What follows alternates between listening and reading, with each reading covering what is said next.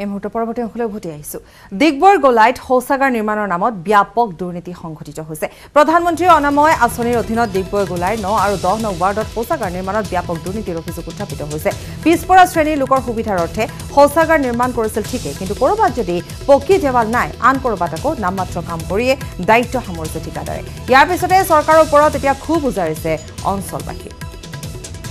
অধিক জনাব আমাৰ সাংবাদিক ৰীনা কাকতি গগৈ প্ৰধানমন্ত্ৰী অনাময় আঁচনিৰ অধীনত জনস্বাস্থ্য আৰু কাৰিকৰী বিভাগত ব্যাপক দুৰ্নীতি দেখা গৈছে দিগবৈ গোলাই অঞ্চলৰ 9 আৰু 10 নং ৱাৰ্ডত এই অঞ্চলৰ যি বাসিন্দাসকলে আজি পৰ্যন্ত বহু সমস্যাত ভুগি আছে এটা সুস্থ শৌচালয় ব্যৱহাৰ কৰাত কাৰণ দেখা গৈছে সামান্য পৰিমাণৰ সামগ্ৰী ব্যৱহাৰ কৰিয়ে এই শৌচালয় নিৰ্মাণ কৰিছিল আৰু আজি এই শৌচালয়ত ভাঙি চূৰ্ণ বিচূৰ্ণ হৈ গৈছে কৰবাত যদি পকী ৱাল ভাঙিছে কৰবাত টিংপাত নাই আৰু কৰবাত দৰজা নাই আৰু শৌচালয়ৰ যি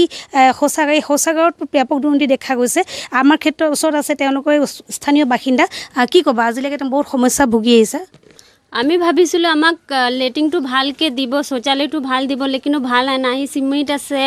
না বালু আছে না টিন ভাল আছে না দরজা ভাল আছে একো ভাল নাই আমি ভাবিছিলো বিজেপি পাৰ্টি আহিলে অকন ভাল আমাক সুবিধা পাম লেকিন একো পোৱা নাই কি ক'বা আপুনি ক্ষেত্ৰত যে শৌচালয়ত আপোনাৰ সুবিধা পোৱা নাই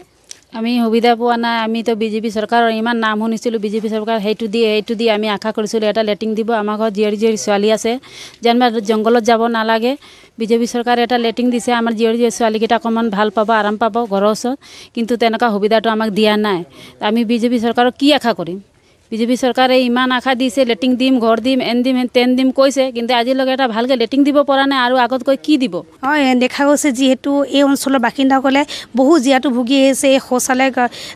ব্যৱহাৰৰ ক্ষেত্ৰত কাৰণ ইয়াত এটা দুটা নহয় বহু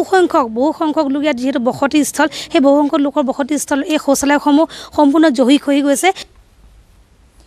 লংকাত ৰেলৰ খুন্দাত নিহত মাতৃপুত্ৰ মহিলাগৰাকীক বচাবলৈ গৈ মৃত্যু কাকোৱালি ল'লে কণমানি পুত্ৰই লংকাৰ লাল কোৱাৰ্টাৰৰ সমীপত এই শোকাবহ ঘটনা সংঘটিত হৈছে মহিলাগৰাকীয়ে ৰেলৰ আগত পৰি আত্মহত্যা কৰাৰ সন্দেহ প্ৰকাশ কৰিছে ৰাইজে বৰ্তমানলৈকে জানিব পৰা হোৱা নাই নিহত মাতৃপুত্ৰৰ পৰিচয় মৃতদেহৰ সমীপত উদ্ধাৰ হৈছে এটা মোবাইল ফোন নামনিমুৱা মৰিয়নি গুৱাহাটী ৰেলৰ আগত পৰি নিহত হৈছে মাতৃপুত্ৰ ৰেল আৰক্ষীয়ে মৃতদেহ দুটা উদ্ধাৰ কৰি মৰণোত্তৰ পৰীক্ষাৰ ব্যৱস্থা কৰিছে অঞ্চলটোৰ পূৰ্বেও ৰেলৰ খুন্দাত নিহত হৈছে কেইবাগৰাকীও লোক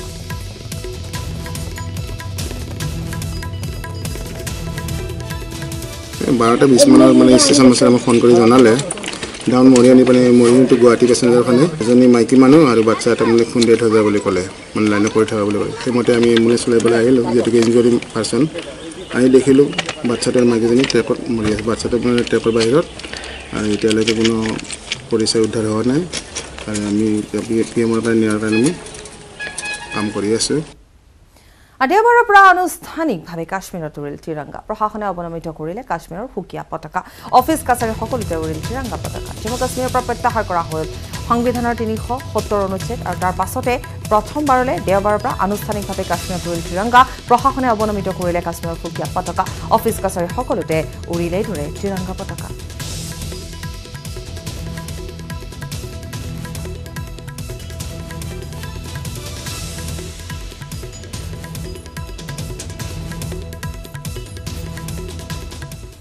আৰু এতিয়া পলকতে চাওঁ আহক 18টা গুৰুত্বপূৰ্ণ খবৰ